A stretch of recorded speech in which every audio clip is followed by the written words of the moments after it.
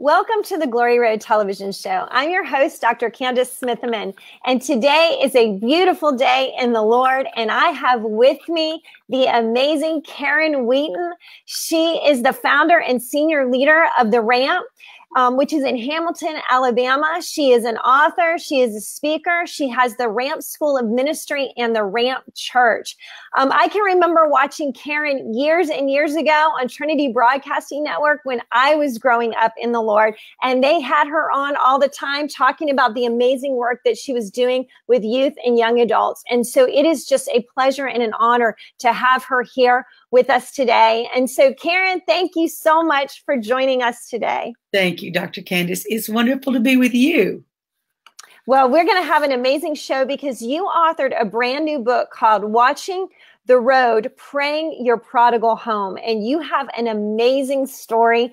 And I want us to start out the interview today sharing your story, because I know there's many mothers and fathers out there who are going to be encouraged by this broadcast, because you experienced just some amazing just messages from the Lord, healing and connection from the Lord when it came to your daughter, Lindsay. And so we want to bring hope and healing and encouragement to those moms and dads that are watching today that may have a prodigal. So please share your story with us. Well, I love to share this story because it is a message of hope to people that are believing for the return of someone they love. You know, I have two daughters. My oldest daughter is Lauren. My youngest daughter is Lindsay. They were both raised in the ministry their whole lives. I mean, I carried them in my womb, ministering on platforms. So they've known nothing but the presence of God, nothing but church their whole lives. So we began the Ramp together in 1998. And they were just part of the DNA of that vision of working together in the Ramp. They both fell in love with young men from this area and whose lives were changed at the Ramp. Lauren married a great man of God that's still involved with the ministry. Lindsay married Casey Doss, who became the pastor of the Ramp, the director of our School of Ministry. Lindsay was over the Performing Arts Department of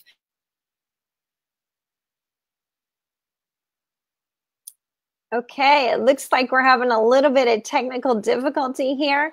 Hold on just a minute. Karen's going to come back. I know that she is. We've been having a few internet connection issues this morning. So she's going to come back on and share more with you about her book. I know she'll be back on in a couple minutes, but here is her book, Watching the Road, Praying Your Prodigal Home. You want to have the opportunity to get this book. Because it is an amazing resource. There she is. Okay, Karen. We're trying, Candice. I'm so sorry. I just know that God must be up to something great today. And nothing is going to stop that in Jesus' name. Amen. So I'm going to give my story and let them work on the technical stuff. Okay. Sounds good. Sounds good. My daughter, Lindsay, was just targeted by the enemy to really destroy her life. And it was little by little. We begin to notice subtle changes in Lindsay. And I'm sure that many of your viewers right now maybe relate to what it feels like to see someone you love just turn into someone you've never known in your life. Yes. I mean, just like a different person. Mm-hmm. In fact, during that season, there were times I looked at Lindsay and just said, "Who are you?" Because this girl who's always been, loves God, loves her family, loves the ministry, is just suddenly changing the way she dresses, changing the people she's hanging with. She's a mother of two children, a wife, a mother, a minister, but she wants to hang with the single kids more than her family. She wants to, her music changes. Everything about her personality begins to be different. So in the spring of 2014, she came and informed all of us that she was leaving her husband, Casey, filing for divorce. She was leaving the ministry. She moved to a different city. It just became a different person. So it was in that season of my life, I had to make some of the greatest decisions I've ever made about because people were telling me, concerned about me and the trauma of it all, you're going to have to accept this and move on with your life. And somehow just accept the fact that she's an adult and you can't control her. And I had to determine in my mind and in my spirit, is that what I'm going to do? I'm just going to sit down and allow the enemy to wreak havoc in my home, take my daughter's life and bring destruction to her life. And I have no power in that. So that was one choice, or the other choice was I could go to the God I've known my whole life and determine his word on this matter and stand in this place until my daughter and her situation looked like the word God gave me. And I chose the latter. I determined I am standing until. And Candice, that decision resulted in the greatest miracle I have ever personally witnessed in my life. After 40 years of ministry, I saw what looked like the dead raised. Wow. That is an amazing story. What great encouragement for those people who are watching today. I had a similar situation happen with my oldest daughter as well. And it was very, very tragic for us and for us as a family.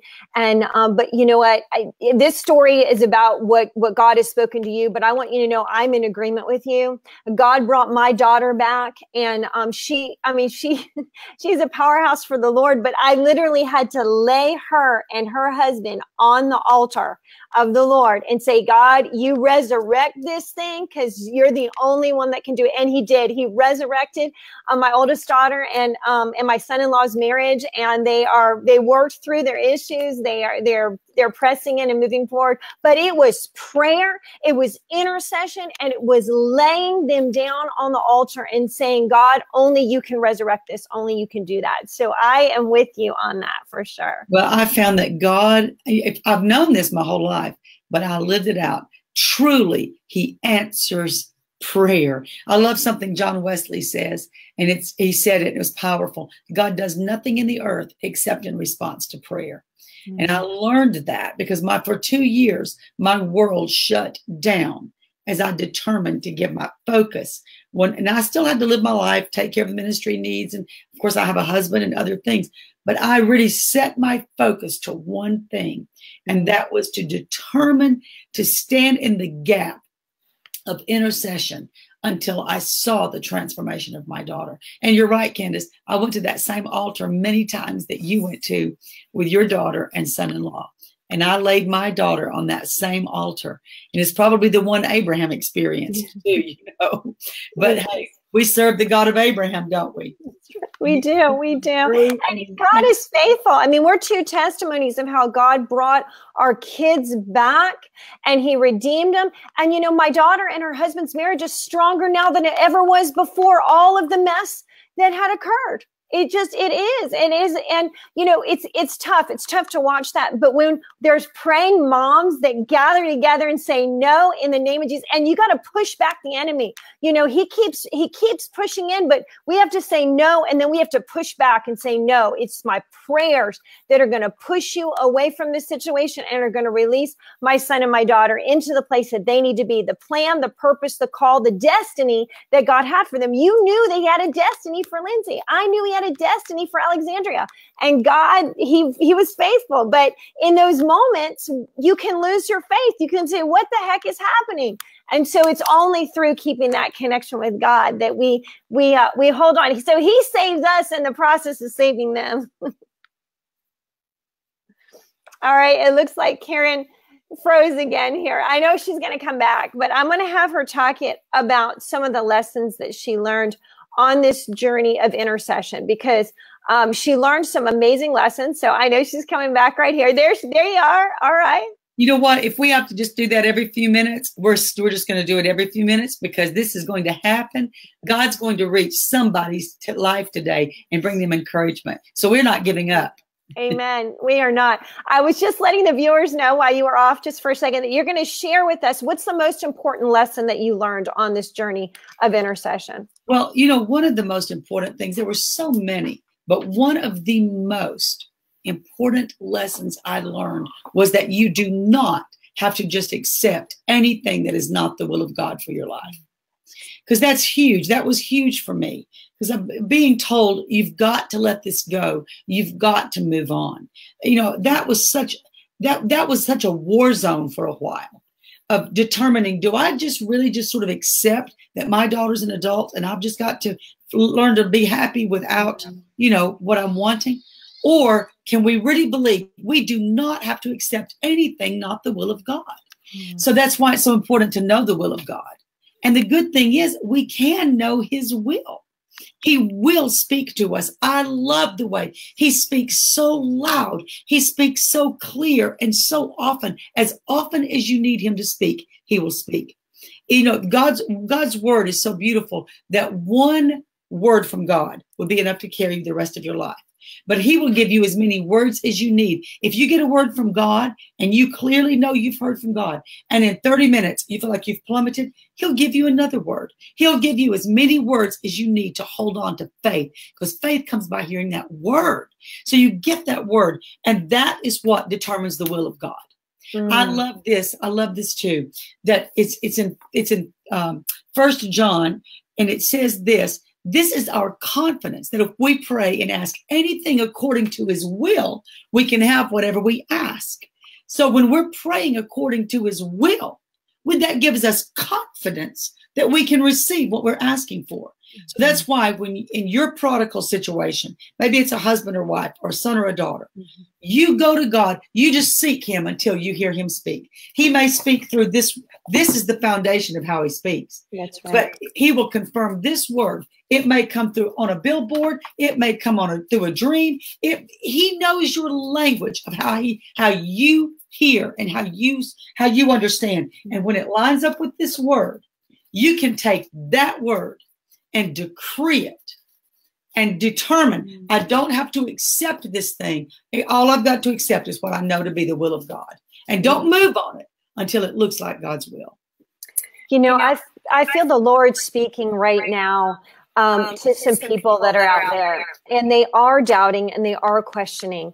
And, you know, when you were holding up the word and you were saying you have to declare and decree it, God will illuminate a specific word to you for the family member or the situation that you've got. And that is that powerful word where heaven and earth came together on that word. And when you hold tight to that and you do declare it and decree it, you are going to see the will of God come to pass. And so I just want to speak to somebody right now who's out there listening. God has a word for you, but you've got to get in that space and you got to open up his word, open up the Bible and sit there with him and say, God, show me what is the word for me that I can hold on to. And then you ruminate on that word. You say it over and over and over again until it calms your soul, until it transforms your soul, until everything in your soul lines up with the Spirit of God on the inside of you.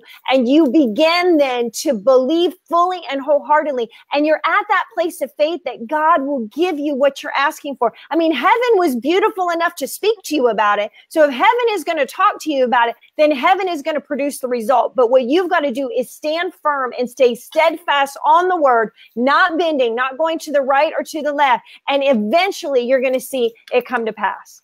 I love that. And Candice, too, what you're saying is so true and important, because we've got to make a big deal out of when God speaks. That's no small thing. You just heard from the creator of the universe. I love what Peter says about God's promises. Peter says his promises are exceedingly great and precious promises. You know, Candice, when God would speak to me, I would take index cards and I would start writing down those promises. And I would just write down each promise on an index card. And my little index card pile got thicker and thicker and thicker. And I would keep those promises in my Bible. And when I'd go to pray, I would take those index cards out and I would use them like a sword. I would just use them like a weapon, decreeing that promise out loud, decreeing that promise out loud, because his word is alive. It is powerful. Yes, it is. It is indeed powerful. Okay, Karen will be back in just a second. We're going to fight through this, people. You need to be praying for us. This is powerful. I can feel the anointing moving so strong right where I'm seated. God is going to release your prodigal to you. He is going to release your son and daughter to you, but you have got to stand on the word. Okay, Karen's back. Keep going, Karen. The anointing is strong. I know it. I'm not going to even be distracted. The devil's not going to get this. Jesus is glorified in it. But listen, you take that word and make a big deal out of that word. Do not consider it a small thing. You think you'll forget it. You think you'll remember it. You won't. You'll forget it. So when you write it down, decree it out of your mouth and use it like a weapon. It is alive. It is powerful. And I love this, Candice. It says God's word will never return void. When we speak that word, oh, let me just read you one. Yes. Oh, my, I love this one. Listen to this. I took it literally. I took God's word literally. This one, this promise right here in, let's see, I believe it was in, right here it is. It's in Corinthians. And it says this, well, if I can find it, thank you, Jesus. It says this, that we are God's ambassadors. It says we speak for Christ when we plead, come back to God. I took, there it is, 2 Corinthians 5:20.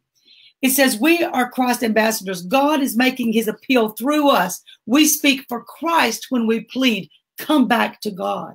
So I encourage your listeners right now, believing for your loved one, take that and realize I am God's ambassadors. God is going to pray through me. I would go outside of my front porch and take that word and call Lindsay home. It says we speak for Christ when we plead, come back to God. So I'd go out on the front porch and I would just yell to the top of my lungs, Lindsay, come back to God. Even though she lived an hour away, it doesn't matter. His word will not return void. His word's going to go right where she is. It's going to grip her with conviction and awaken her heart. And listen, Candice, there were times it seemed like she was getting worse instead of better. Yes. I would pray, get a word, it would get worse. Pray, get a word, it would get worse. But don't give up when it gets worse. That just means that means the enemy's fighting what God is trying to do. And God's going to prevail because the word will not return void. So I encourage your listeners today, go out on your front porch. Call the name of your loved one. Call them back to God. 2 Corinthians 5:20. Go out there. You are letting the Spirit of God pray through you. Call their name and call them back to God. Something is going to move in their heart because this is the word of God and it will not return void. In Jesus' name. Oh, hallelujah. In Jesus' name. You know, I want you all to really listen to this because this is perfect opportunity for you to take home some practical truth. Karen is giving you some practical truth. This is what she did in order to bring her prodigal home. I did the same thing, and that I would cry out to heaven. My husband and I would cry out to heaven for our daughter and son-in-law and their marriage. And God brought it back together. But you know, it's because it was God's will. It was God's will for them to stay married. It was God's will for them to be healed, just as it was God's will for Lindsay to stay married, be healed, return home. And so we're praying in the will of God. And as accordance with 2 Corinthians chapter 5:20, yes, God will hear when you're praying for his people to come home. And I know there's many of you today that are watching and you have family members, you have friends, you have people that you love dearly, and you're the intercessor. You're the voice that God is using to cry out to heaven, to bring into alignment them to be in that place and purpose with God. He needs some people to cry out. Let's talk about that, Karen. Let's talk about how God gave you, what are some additional words that God gave you, since we're getting really, really practical? What are some other things he shared with you or some other things you did? I know you mentioned in the book that you fasted during this time too. Let's talk a little bit about that. Well, prayer and fasting is a powerful combination. And, you know, I share even in my book, fasting is not my favorite thing to do. You know, I don't know many people that it is, but listen, all I can tell you is that it works.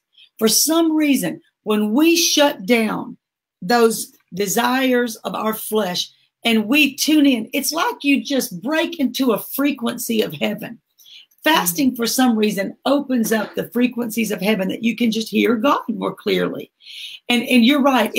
Whenever I was in that season, I determined, and I would say to my flesh, I want God more than I want this food.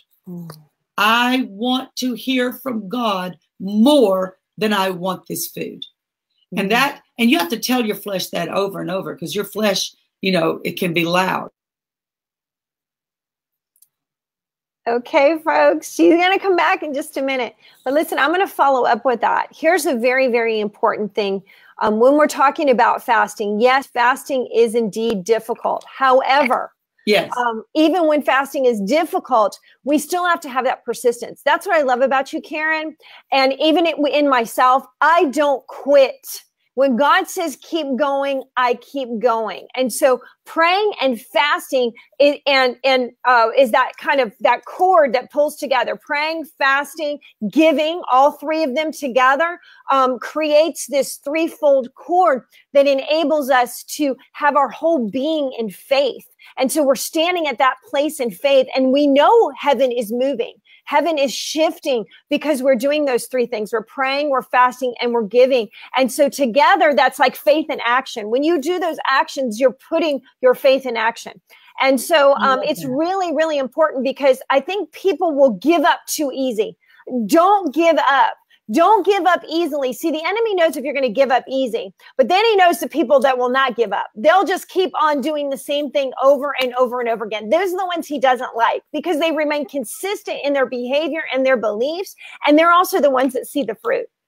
I love that. And if you read in Luke 18 and in Luke 11, when Jesus teaches us how to pray, what examples does he give us? He gives us people that won't quit.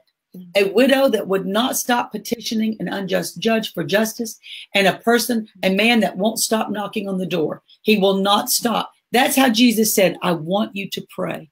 And listen, I know when you've been hurt so much, so often, and even hurt by hope, because I remember, Candice, and you probably do too, there were days I would think, oh, I get a word from God. This is it. She's coming home. And she would say something horrific to me. Or the situation would get so much worse. And after hope has been thrown down so many times, you build a wall because you think, I don't want to hurt like this anymore. And you're almost afraid to hope, because hope can hurt. But the thing is if you throw away your hope, you throw away your faith, because faith is the substance of things hoped for. And you just say, God, I determine in you. My hope is in you. I'm not going to look at these circumstances. And yes, I'm hurting by what she just said to me. There were days Lindsay said things to me that hurt so bad I've never cried that hard in my life. And you just, the pain is terrible. But you just take the pain to God and say, God, my hope is not in her. My hope is in you. My hope is in you, that you are going to change her heart. And just be determined. Make up your mind. I will not stop until I see the manifestation. I love that. I will not stop until I see the manifestation. And you know what? In prayer, we learn in prayer that it's God increases our ability not to stop through us coming to him and praying and fasting. He gives us supernatural strength to keep fighting in that kind of journey. Just like you said, you lose your hope and then you were like, oh my gosh, but then he would fill you back up again. No, keep on going, keep on going, keep on going. And God will do the same for you. All you have to do is seek his face. Just seek the throne. Come with confidence. He has taken care of everything for you, and he's given you the Holy Spirit. And I know you shared this in your book too, John chapter 14, verses 16 and 17, where the Holy Spirit is our helper. He is the one that has come to help us, and he will give us the words. In John 14, 16 through 17, it says, the Spirit of truth, whom the world cannot receive, because it neither sees him nor knows him, for he dwells with you and he will be in you. But the helper, the Holy Spirit, whom the Father will send in my name, he will teach you all things and bring to your remembrance of all things that I said to you. So we know it is the Holy Spirit. He's the one that gives us the strength, and he's the one that gives us the illumination of that word, so we can hold on to that word and then step into just pressing the enemy. You press the enemy back, fight the enemy, push him back with those prayers. And the more we do that, the more we're going to see the results eventually happen if we do not quit. If we do not quit. And I love the Holy Spirit, that he is our helper like that, Candice. I mean, there were times I got to where I couldn't even pray. There were some days I felt like I don't have the strength to pray, Holy Spirit. You're going to have to just pray through me. And he is so sweet in those days to just give us, when we run out of words to speak, the Bible says, with groaning and with intercession, with groanings that cannot be uttered. He even understands the groan of our spirit. He understands the cry of our spirit. And I think he knows in our heart when you're just saying, Lord, I don't even know what to say anymore. I just know I'm not going to give up. I'm just not going to give up, even though it looks so hopeless. Did you ever have anybody join you in intercession for Lindsay, or two or more come in agreement? Did you, obviously people knew what was going on, but did you have some type of personal prayer friend, intercessor friend that you went to, somebody that you connected with? I can see that it's frozen, so Karen's going to come back, but I think that that's really, really important for us to realize that there's prayer in agreement. And in Matthew chapter 18 and 19, the word says, if two or more of you agree on earth concerning anything that you ask, it will be done for you by my Father in heaven. And so, Karen, I was just wondering if you had some prayer partners, some people that came alongside you in this. Well, and that's so important. Jesus meant it when he said, if two agree. It's because of the power of agreement. So I had a dear friend named Pam Barnett. She was my agreeer. She was my prayer partner, along with many other friends of mine, too, that were here in the Ramp community. And, of course, my mother. But it's so important to have that person that can agree with you and not be moved by what they see either. Oh. Pam, was not moved by what we were seeing. And I was telling her everything that was happening, but she wasn't moved by what we were hearing or what we were seeing. And you need that some days. There were some days when I just felt like I was so drained, I couldn't even hardly pray. And I would just call her and she would just read to me the promises I'd received. Days when I felt like I just was at my end, she was the one saying, we're not giving up. Well, here's what God said. Here's what God said. So we need those people in our life. Find that kind of a person that will agree with you. And as my mother is a powerful woman of God. I love what mother says. Mom says, you know what? When I can't find anybody to agree with me, I just say out loud, Holy Ghost, I agree with you. Because if you are watching right now and there's no one in your life that has faith with you, well, then you are still not alone, because you can just say out loud, Holy Ghost, you're with me. And you can be my prayer partner. I agree with you. And then say, Holy Spirit, send me somebody. And in the meantime, while you're waiting on them, you've got Candice and you got me. So here we are, you and Candice and me. We're three right here with the Holy Ghost in Jesus' name. But that is very important to get prayer partners. You know what? I love what you said, though. You had a partner that could see into the spiritual realm like you and could hold on to the truth even when the circumstances were saying something entirely different.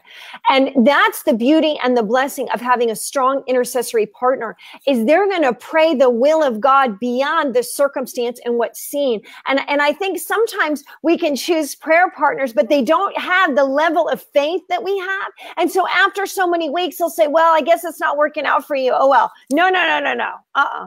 Go to some mature people. Go to your intercessory prayer leader at your church, whatever it is, but go to the people that can say, no, I see with you, and we're going to stand together on this, because it can be very defeating if you grab a hold of somebody whose faith is limited and they see from a limited perspective. They're going to be a part of seeing the miracle later, but what you need is some others to come alongside you that can see and stand. And if you're seeing it, if you, the person that is grieving and going through the difficulty, can see it, and you can communicate that to somebody and they can believe it and hold on to it and join you there, and you can just say to them, listen, where I'm at is where you need to be. Okay, don't be going anywhere else, but I see it. I need you to be with me there, not in any other place. And that'll help teach and train some people too to come alongside you and not to talk negatively and not to talk from that lack of faith perspective, because we have to be thinking at that level if we expect to see the results. Yeah, and there were friends in my life that love me, and I am their friend, and I'm still their friend, but I could tell they were not able to carry the load and the weight of what that circumstance was. And so I had to put some distance in that season of my life from being able to share with them what was going on, because their response to me was not encouraging my faith. It was causing fear or pain. And so I just had to not tell them all that I was dealing with. I had, even though they were friends of mine, I had to learn I can't tell them what's going on, because I don't want to hear a natural response. So I had to determine to limit my conversations about who I talked to and the way I talked to them, and only really share the depth of this problem with people who understood how to walk in faith. That's huge, Candice. That is huge. Oh my goodness. Well, we're getting close on time, Karen. Is there any last words that you want to share with parents who are dealing with this very difficult situation that we haven't already covered? Anything that God put on your heart? Well, one of the scriptures that I love so much, and I feel like someone watching it can hear this from the Spirit. God gave me this promise on a day that it was horrible. And I was up praying in the morning hours. Lindsay was gone. And I get a text on my phone, and it was from a spiritual son. And he said, oh my goodness. Wait, she's going to come back and she's going to tell you what we said. Okay, just wait. Here she comes. Okay, good. I get a text on my phone, and my spiritual son said, I feel to send you this morning. It's Isaiah 49, 24, and 25. And this is the promise. And I feel it when I say it right now. It says, the captive of the warrior will be released. The plunder of the tyrant will be retrieved. For I will fight those that fight you, and I will save your children. And Candice, I heard that like I'd gotten a letter from heaven, a text from heaven. I grabbed that word and I believed it. A few hours later, I was just plummeted into circumstance. And I found out about Lindsay. I was so discouraged the same day. And just a few hours later on the same day, I get another text from someone who had no idea of that early morning text or what I was dealing with. And she said to me, it was a lady this time. She said, I felt to send you this, Isaiah 49, 24 and 25. The captive of the warrior will be released. The plunder of the tyrant will be retrieved. For I will fight those that fight you and save your children. And Candice, I believe that's a word for someone watching today to decree over their life. And listen to the beauty of this promise. The captive of the warrior will be released. The plunder of the tyrant will be retrieved. Their marriage will be retrieved. Your marriage will be retrieved. Everything the enemy stolen from you will be retrieved. And I love this. I will fight those that fight you. That means God is your defender. That means, listen, when God is fighting for you, it's a sure victory, period. And I love the last word. I will save your children. That is a promise from God. He will save your children. So cling to that today. Go write it on a piece of paper, tape it on your refrigerator, put it on the dashboard of your car, put it on the window above your sink. Whatever you've got to do. Isaiah 49, 24, 25. Get that word into your spirit and decree it every day. That is your promise in Jesus' name. Oh, wow. Wow. I just feel the anointing in this place. I want us to intercede for a couple of minutes for some people who need people like you and I to stand with them. So let's just take a couple of minutes to intercede before we close down. And then I'll make a few announcements, let people know where they can get your book and all that. But let's just go into intercession for them. And those of you who are watching online right now, or if you watch later on demand, I want you to enter into that space with Karen and I right now, okay? Because God is timeless, okay? Space and time are not the same to him as they are to us. And so when you watch this video at any time, you can enter into the space and the place of the anointing of God and bringing heaven to earth. So let's go into that place for these people. Karen, why don't you start? Amen. Father, we give you praise that you are a present help in the time of trouble. You are not far away, but you are near. And I pray for every man and woman watching this broadcast at this moment. I declare strength into you in Jesus' name. I declare clear focus, that you will be able to focus on the word of God without being so distracted by the circumstances and the storm around you. In Jesus' name.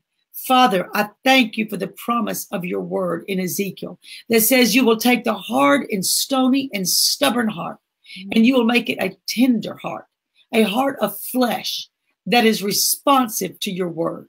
Lord, I'm agreeing with my brothers and sisters right now in Jesus' name that you are moving on the hearts of their loved ones. Oh, Jesus, thank you, Father. I declare full restoration for them of everything the enemy has taken from them in Jesus' name. In Jesus' name.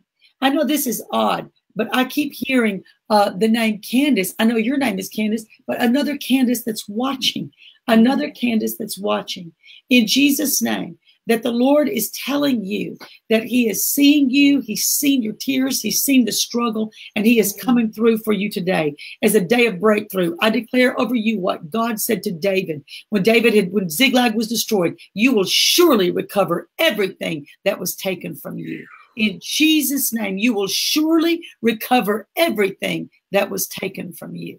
In the name of Jesus. We agree for that. We agree for that. Hallelujah. Hallelujah. Lord, we thank you, Father, right now in the name of Jesus, that Karen and I speak at a level of regional authority, God. And we thank you right now in the name of Jesus that you are breaking strongholds over people's life. We have experienced this ourselves, Father, and we know the pain of the prodigal. And so we're asking you right now in the name of Jesus, Father, to bring home those who have walked away, Father, who have turned their hearts away. Father, we thank you right now that you will begin to send them people that will speak to them, to go home, to have your life restored, to return back to the place that loves you, that has arms open wide for you, God. We thank you, Lord, that we are all prodigals to you, Father, and you have kept your arms open wide to us to receive us at any time, Father. If anyone is watching today and you do not know Jesus as your Lord and Savior, he sees you as the prodigal, but he is ready to kill the fatted calf for your return. He knows you. He knows where you're at. He knows what you're doing, and he wants you to come home. And for those moms and dads who have children in that way, he knows the same thing. And so, Father, we thank you, Lord. I ask for a clarion call right now from heaven to come forth to draw home the prodigals in this harvest season. Begin to call them back to want to know you, God, to know who you are, Lord, to know your love, God, that you are not the God of condemnation, that you are not a God of judgment, but you are the God who loves us, who sent your son to take care of what we couldn't take care of ourselves. I thank you, Father. Lord, I ask you to fill those with the Holy Spirit that are watching the program right now, God. They need to be filled with power to sustain and continue to pray and to have that level of faith and not to quit, Father. We thank you, Lord, that when we come together, we gather together in your name, two or more of us, and we stand in faith, you will return to us the very thing that you want us to have, God, the thing that you gave us stewardship over, which is these relationships, Father, to cultivate and to grow. And so we thank you, Father, for calling home the prodigals now in the name of Jesus. I also call home marriages, any separation in marriages right now, God, wherever there's been adultery, Father, or wherever there's been other types of actions that have created a division of trust, Lord Jesus, I ask for there to be a place of restoration, God, that restoring would begin to take place, Father, that two people would begin to know that things are deeper than just what's taking place around them, that they would remember covenant and they will come back to covenant, Father. You never forget us, no matter how adulterous we are as a people. Your hands are always there to draw us close and bring us back and to tell us that you forgive us and you want to be in relationship with us. And so I ask the same thing for married couples today. We do a clarion call for marriages in the name of Jesus. Hallelujah. Hallelujah. And I hear this word over someone right now. Wait on the Lord. Be of good courage, and he will strengthen your heart. Wait, I say, on the Lord. For they that wait upon the Lord shall renew their strength. They shall mount up on wings as eagles. They shall run and not be weary, walk and not faint. New strength in you in Jesus' name. Strength in you for the wait. And I love what Bob Sorge says about waiting. He said, waiting is not passive. It is doing everything that you know to do to stay in faith. That means it is violent. Waiting on the Lord is not just sitting here waiting, doing nothing. No, it's fasting, it's praying, it's decreeing the word. It's having your eyes set with expectancy on your God. So set your eyes and keep contending in the heavens, and God's going to break through for you in Jesus' name. Amen. Amen. This is powerful. Wow. Woo. Well, we're going to close it down and just a couple of announcements to let you all know. You can reach Karen at KarenWheaton.com. And so I want you to have the opportunity to go there and to reach out to her for sure. She is also the founder of The Ramp. School of Ministry and the Ramp churches, and they're all over.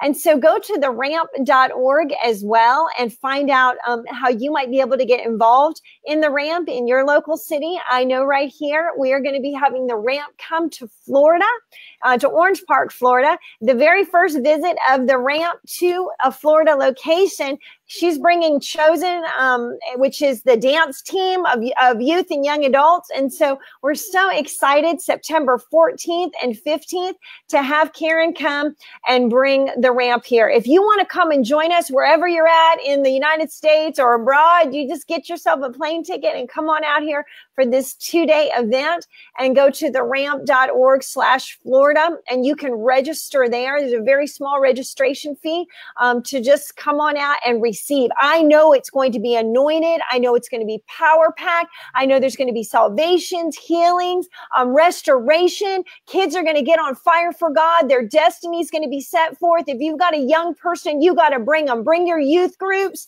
It's going to be an amazing time. Share this with some people that you know in Florida, no matter where you're at, and say, hey, you need to go to this thing. And you can just go and sign up at theramp.org/Florida. So we are excited about that. I want you to buy Karen's book, Watching the Road. I don't know if you all can see it right here. Watching the Road. You need to go to, Karen, where can they find this at? WatchingTheRoad.com. WatchingTheRoad.com. Of course, Amazon has it too. But Watching the Road, it's my story of my 2-year journey of intercession for Lindsay.